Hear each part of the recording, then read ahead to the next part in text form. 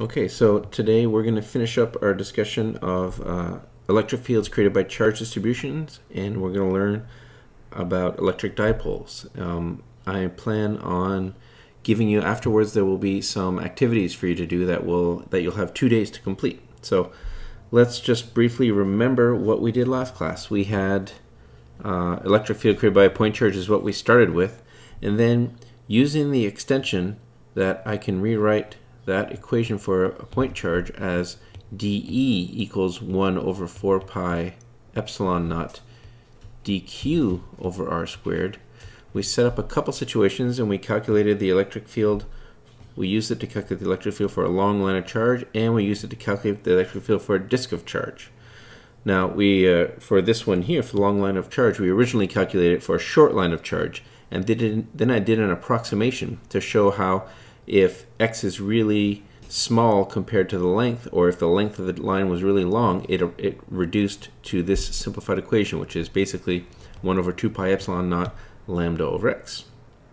And then we did a derivation for not a disk of charge, this is incorrect, we did it for a ring of charge. And I said disk of charge because that's the one we're going to do next. We're going to use this result for a ring of charge to do a derivation for a disk of charge. So if I start here, what if I have a disk of charge with radius capital R and charge capital Q? So, and we want to know what's the electric field that it creates along an axis, right here at a point, a distance from the center of the disk. Well, let's start with our result from last class, where the electric field due to a ring of charge, remember, is, I'm going to rewrite it in terms of K. So remember, K is 1 over 4 pi epsilon naught K Z Q over Z squared plus R little I squared to the 3 halves. So let's double check this. So K is 1 over 4 pi epsilon naught. Z in this case is the distance from the center of the disk, and Ri is a distance from the center out to the outer radius. Remember, the outer radius is capital R, so Ri is like part of the way out.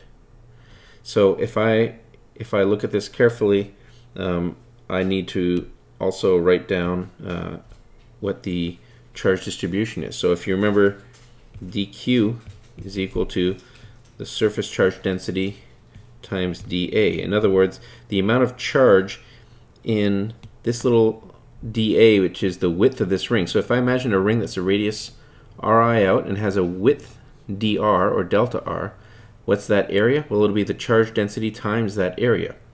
And for a small ring, I can replace that area with, I can approximate that area dA as 2 pi r dr. In other words, the length of the ring, which is the circumference, times the width. And for infinitesimal, that's a good approximation, or that's actually an exact approximation. So sigma times 2 pi Ri dRi. So I can use that now. So go back to this. I can say, dE ring is equal to K Z dQ over all this stuff here, Z squared plus Ri to the 3 halves. So what I'm going to do is say, well, my electric field is going to be the integral over all those rings. I want to add up each little ring from r equals 0 to r equals capital R. So it's going to be integral from 0 to capital R of K Z. And then for dq, I'm going to put in what we have here. Right? So for dq, I'm going to put in sigma 2 pi Ri dRi. And that's over Z squared plus Ri squared to the 3 halves. I can pull out a bunch of constants there, right? So pulling out a bunch of constants, most of this stuff is constant, so I can pull out K, Z, sigma, 2 pi, and I end up with, oh, yeah, I got that, yes. And now I end up with Ri over dRi, like this, over Z squared plus Ri squared to the 3/2, and that's between 0 and r. And you'll notice that that integral, let me keep all this stuff here, kz 2 pi sigma, that ends up being, if I look at that integral, ends up being ri squared plus z squared to the minus 1/2. You can double check that. If you take the derivative of that, you will get the result. And so if I plug in my endpoints here and simplify, I'm going to plug in my endpoints and simplify a little bit, I get here, I get that the electric field is equal to, and this is plugging in the endpoints, moving things around, factoring out some common factors here, 1 minus z over r squared plus z squared.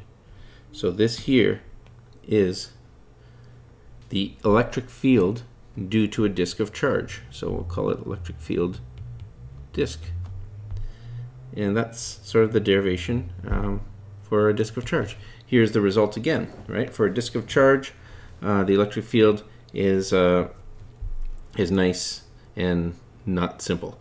But if I look at the case for a large disk, so for a large disk, where I say that basically r is much, much greater than z. So if the disk gets really, really, really large, I can approximate this.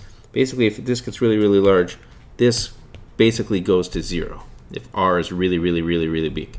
So what's nice about that is then the electric field simplifies to something beautiful, just sigma over 2 epsilon naught.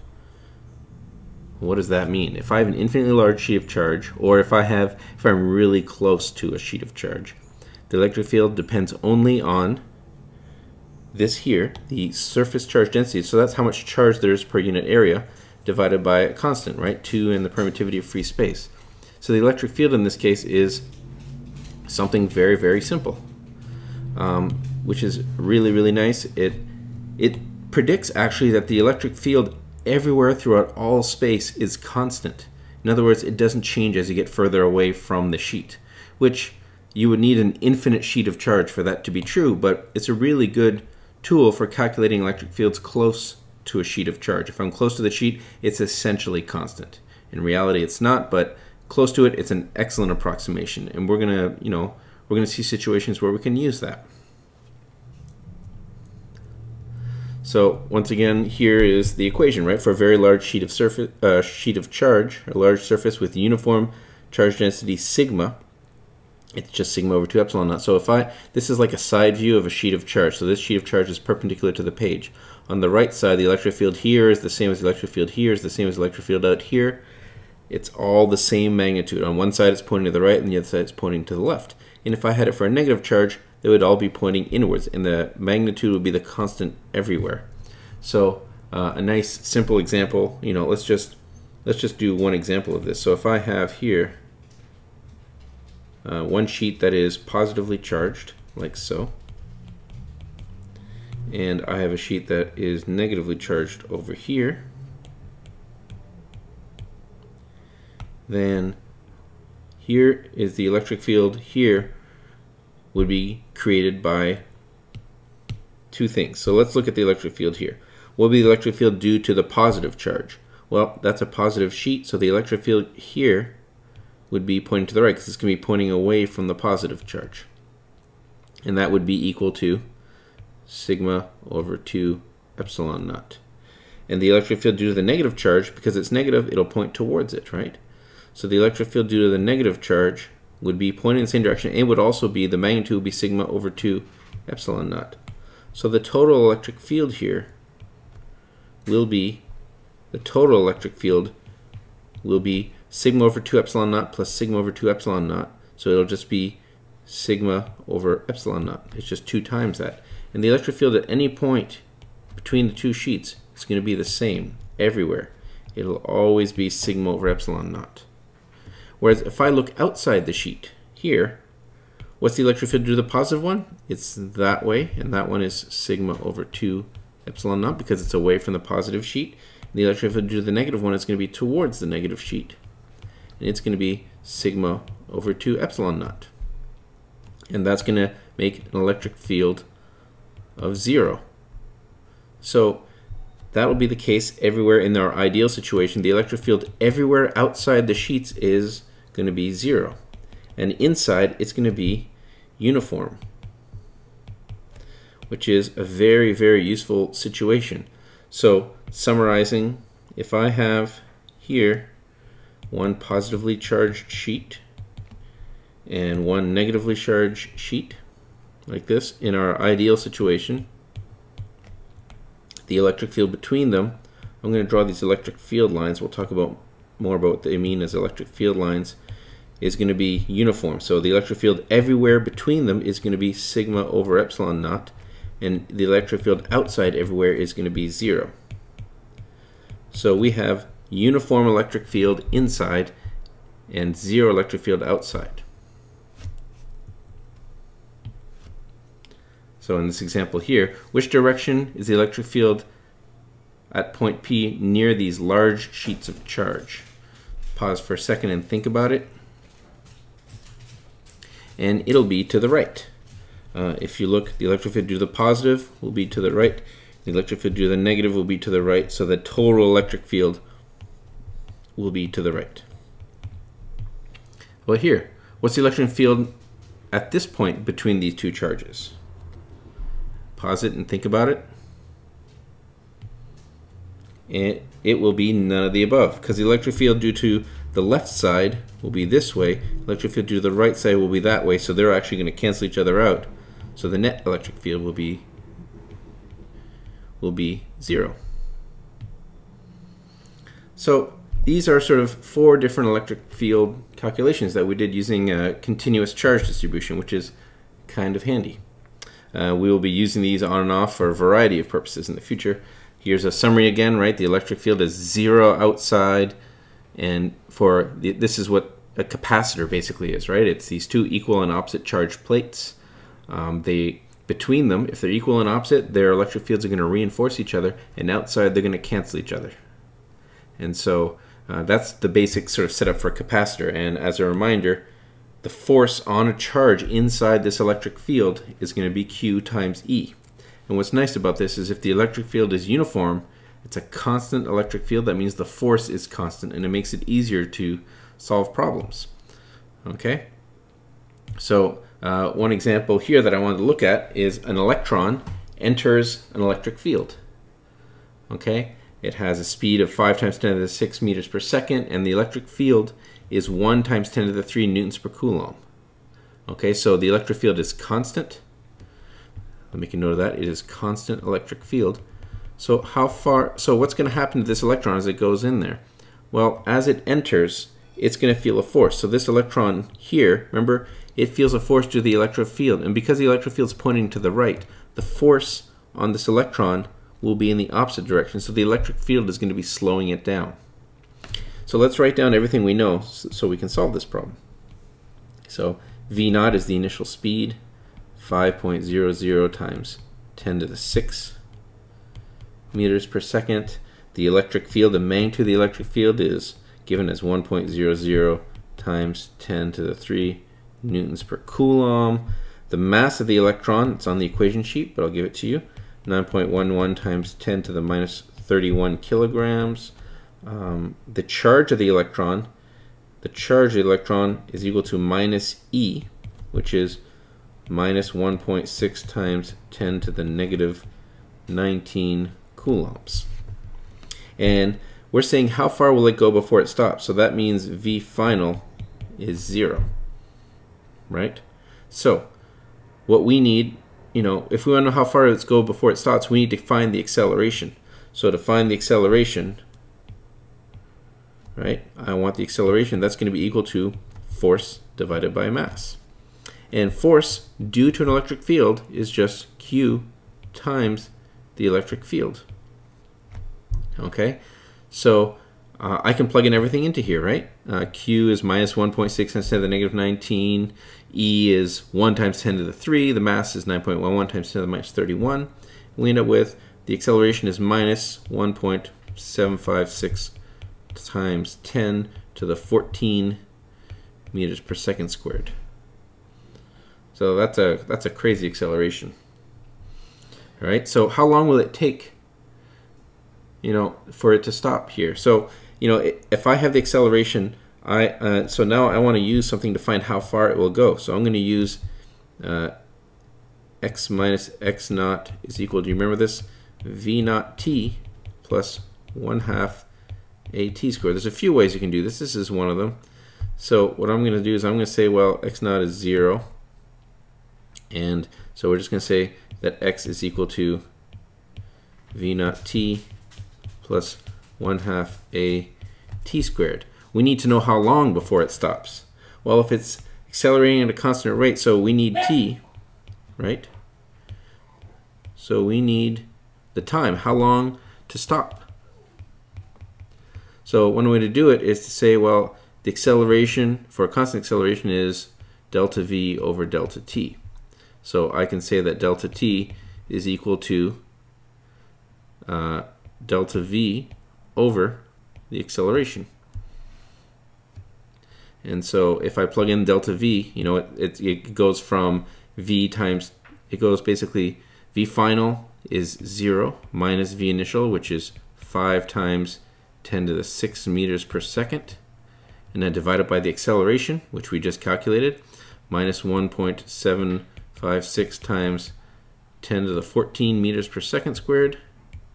And you see that I have meters per second divided by meters per second squared, so that's going to give me units of seconds, which is consistent. And my final answer for the amount of time is about 28.5 times 10 to the minus 9 seconds, or 28.5 nanoseconds. So now I have my delta t. So I can plug it into here. Plug in time of 28.5 times 10 to the minus 9 seconds. When I plug it in, I get that the total, I have to plug in v naught, which starts at 5 times 10 to the 6. I plug in the t, I plug in the acceleration. Remember, the acceleration is negative. And when I plug in everything here, I get 0.0711 meters, or about 7.11 centimeters. Okay, and so that's just an example of a charged particle moving inside a uniform electric field. This is another example here of a two-dimensional version of this. So here this electron is moving as shown between these two plates. In unit vector notation, what are the electron's acceleration and its velocity when its position is changed by 2 centimeters? So let's at least set up part of this. I'd like to talk about this. So, well, to find the acceleration vector, right, it's going to be equal to the force vector divided by the mass. And the key here, the key to remember is that the force vector is only in the x direction. There is no, if that's my x direction and that's my y direction, so the force vector is only pointing in the x direction. So the force vector is just going to be q times the electric field I hat. Okay, and let's write down, I'm not going to do the whole problem here, but I just wanted to set it up. Q, remember it's an electron again, so it's minus E. The electric field is given. It is given as 120 newtons per Coulomb. And V initial in the x direction is given, where is it? There it is, 1.50 times 10 to the 5 meters per second. V initial in the y direction is given as 3.00 times 10 to the 3 meters per second. And so the acceleration is only in the x component. That means the y component of the velocity is constant. Okay, and so this is sort of the setup for this, and I'll leave this for you to work out in more detail at a later date. I want to leave this one here for you too as well. A proton enters an electric field as shown. What does its path look like? We can do this one. If the proton enters this right here, it's traveling to the right, and as it enters, it's entering an electric field pointing downwards. And remember, this electric field is uniform and it's pointing downwards, so the electric field exerts a force on a positive particle in the direction of the electric field. So the path of this thing will be something sort of parabolic like this. This is kind of like gravity, right? And so here the electric field is going to be exerting a force downwards. So if I want to calculate the acceleration vector, it will be the force vector divided by the mass. And the force vector is just QE. And in this case, we see that the electric field is pointing downwards, so I'm going to make this negative QE like this. So that's, and then divided by the mass. So you plug in there, and that's your acceleration. I can plug in everything just to figure it out. So the charge of a proton is 1.6 times 10 to the negative 19 coulombs. The electric field is 1.00 times 10 to the 3 newtons per coulomb I hat. And then the mass of this thing is, it's a proton, so it's 1.67 times 10 to the minus 27 kilograms. And if you look at this, the coulombs cancel out, and you're dividing out the kilograms from the newtons, and that leaves meters per second squared, which is consistent with an acceleration. So if I already calculate this, 1.6 times 10 to the negative 19 times, here, real quick, 1.6 times 10 to the negative 19 times 1 times 10 to the 3 divided by 1.67 times 10 to the 27, I get an acceleration of, oh, it's 10 to the minus 27. That's much different calculation. I get about 9.58 times 10 to the, there's 10 to the 10 meters per second squared. So that's a crazy large acceleration.